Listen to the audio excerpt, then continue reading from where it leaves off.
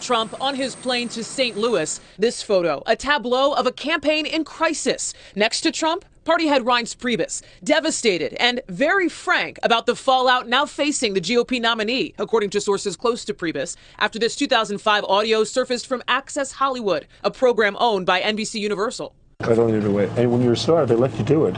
You can do anything. Whatever you want. Grab them by the Priebus canceling public appearances, raising questions about how long the RNC will support its nominee. Instead, it's Rudy Giuliani, just over Trump's shoulder here, who's had his back publicly in a series of combative interviews today.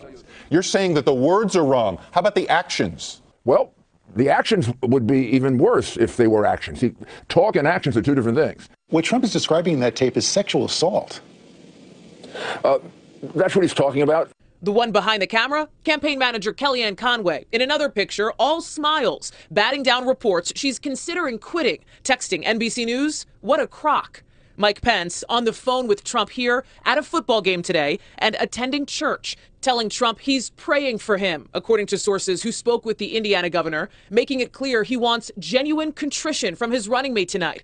Other Republicans echoing that as they consider whether to withdraw their support. I don't think Bill Clinton is his solution. Going after Bill Clinton doesn't solve his problem. That's the past. People want him to talk about the future and deal with what's happening in the present. And that starts with, again, being humble and apologetic.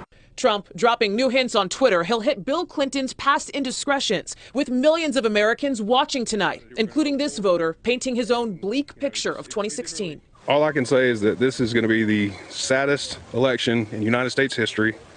We can either vote for a liar or we can vote for a dirty grandpa that can't keep his mouth shut.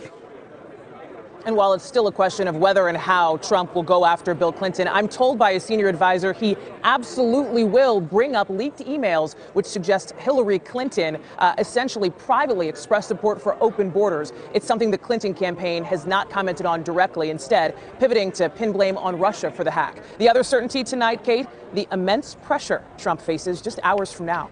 Hey, NBC News fans, thanks for checking out our YouTube channel. Subscribe by clicking on that button down here and click on any of the videos over here to watch the latest interviews, show highlights, and digital exclusives.